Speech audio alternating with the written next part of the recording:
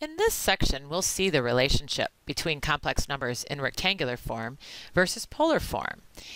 In the previous unit, we looked at complex numbers in polar form as a drawing, as a vector on the rectangular coordinate system.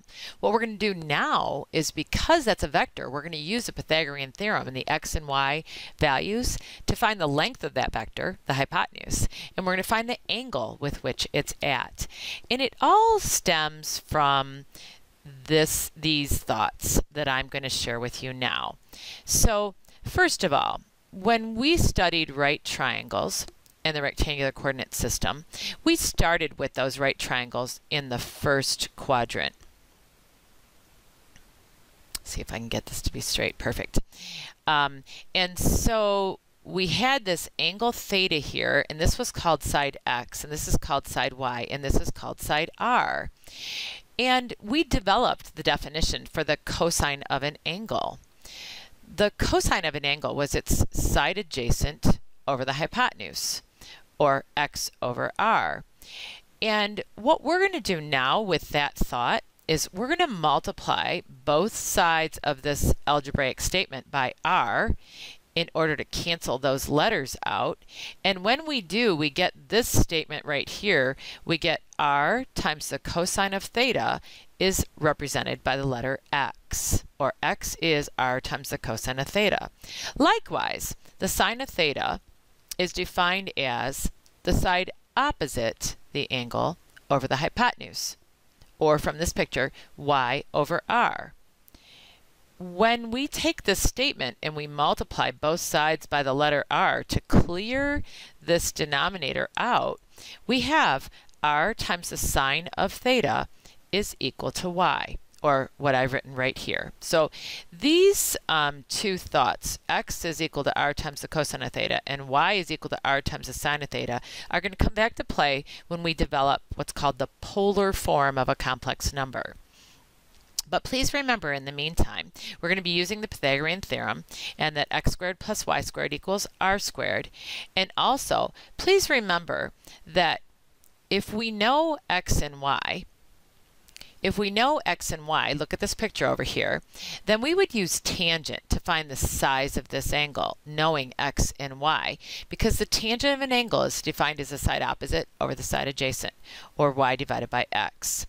So, if complex numbers have been in what we've called a plus b times j, or x plus y times j form, so remember, say you had, I'm going to go ahead and stick with that. Say you had a complex number here that this ordered pair was, I guess I'm going to make it 2 comma 2. It would be thought of as 2 plus 2 times j, where, you know, here's our real, here's our imaginary part, and that's the ordered pair through the terminal side. What we're going to do right now is we're going to replace the letter x with, way back up here, r times the cosine of theta. So we're going to replace that with r times the cosine of theta. You see this letter y right here? We're going to replace that with r times the sine of theta. And so we're going to say that a complex number in polar form, instead of being x plus y times j, will be r times the cosine of theta plus r times the sine of theta with a j at the end. See this j right here? Both of these terms have the letter r in them. So I'm going to factor out the letter r, and when I do that, I'll need to have in the parentheses the cosine of theta, because when I multiply this, I have to be able to get back here. And then here, I'm going to put sine theta j, but we tend to put j in front and close this. So this is the form that we're going to use, the polar form of a complex number. We're going to have that r value, which represents the hypotenuse of a right triangle, and the angle theta, which is going to be found using tangent. Let's go to our first problem. So if we have a complex number that's in the first quadrant, that I would go to the right 6 and up 8 right here, and I would draw its hypotenuse. I don't know why this wants to misbehave. I think what I'll do is try to watch that spot. I think this is 8, and hopefully I'm right. Let's see if I can draw a straight line. I won't go to this much detail anymore. Oh well. So this is the right triangle that I'm dealing with sides 6 and 8. So by the Pythagorean theorem, you would find that this is 10 because this is a 3, 4, 5 or multiples of a 3, 4, 5 right triangle. So my R value in this problem would be the number 10. My angle theta would be found right here, and I would find that by taking the inverse tangent of 8 divided by 6.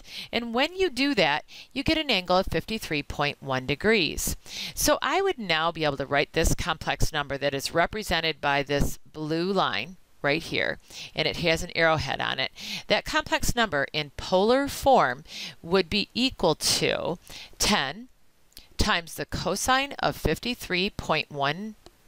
Not sure why I wrote 31, but 53.1 degrees plus j times the sine of 53.1 degrees. I'm all done. I've taken this from rectangular form, 6 plus 8j, to polar form. So if I want to do this next one with the same kind of values, but this time I'm going to go to the left 6 and up 8, I think, to right there. I'm looking at this vector quantity, but its reference right triangle has a leg that's a negative 6 and a leg that's a positive 8. So it doesn't matter. 6 and 8 still give us a hypotenuse of 10. And, you know, that 6 and 8 still give us a reference angle of 53.1 degrees. So this angle right here is 53.1 degrees when I take the inverse tangent of 8 over 6. So my y value divided by my x value. But again, my y value, the 8, divided by the 6. I just don't use the signs. So I can get the reference angle of 53 degrees. I know I'm in the second quadrant. So in the second quadrant, I take 180 and subtract that 53.1 degrees, and I'd get 126.9 degrees.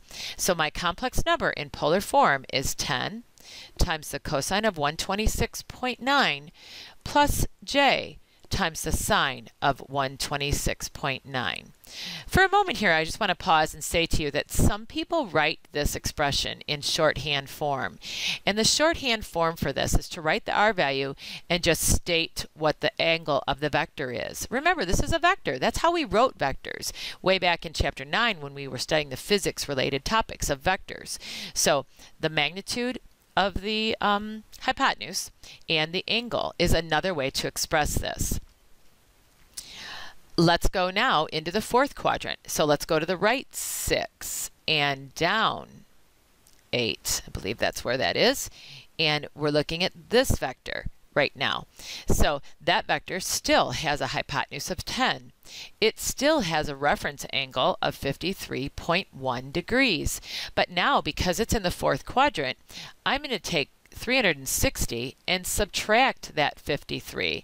So in the fourth quadrant, I'll take 360 minus the 53.1 degrees, and I'm going to get an angle of 306.9 degrees. The shorthand to write this vector in polar form is to state its R value of 10 and its angle of 306.9 degrees. Again, don't forget though, that means 10 times the cosine of 306.9 degrees plus j times the sine of 306.9 degrees. Let's do a couple more before we finish up. So here I'm just going to do a sketch. This vector is in the third quadrant. So I'm going to go to the left 43 and down 56. So about right here. So again, its legs are a negative 43 and a negative 56. Would you put that into the Pythagorean theorem? If you don't have the program, then just put in a positive 43 squared and a positive 56 squared so you don't get messed up with those negative signs, because when you square them, they will become positive, and your R value will be 70.6.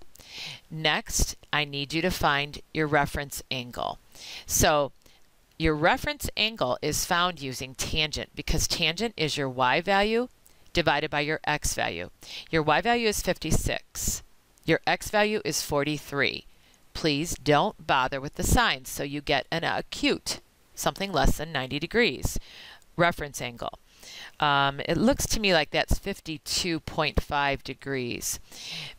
Because in the third quadrant then, you will take 180 degrees and add your reference angle to find the size of the angle in that quadrant. So 180 degrees plus your reference angle, which should be 232.5 degrees.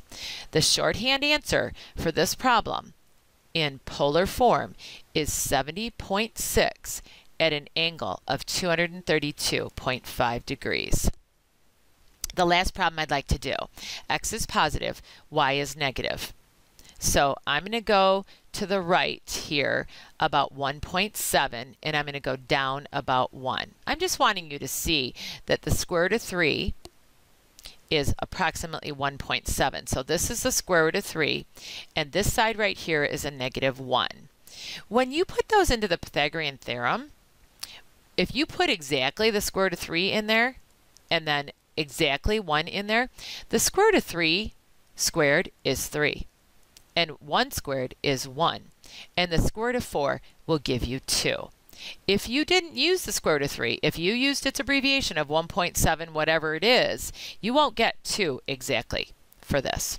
Your reference angle here would be found by taking the inverse tangent of 1 over the square root of 3. That answer should be 30 degrees. And then in the fourth quadrant, we always take 360 and subtract our reference angle. So the actual angle for this vector is 330 degrees. Our results then would be 2 at an angle of 330 degrees. Remember, in longhand, that's 2 times the cosine of 330 plus j times the sine of 330 degrees. What we've done just now is we've looked at complex numbers in rectangular form. So rectangular form. We've thought about them as a picture and as a vector in the rectangular coordinate system. And then we've used the Pythagorean theorem and tangent to help us convert this vector so that it has both magnitude and direction, much like we did with vectors in Chapter 9.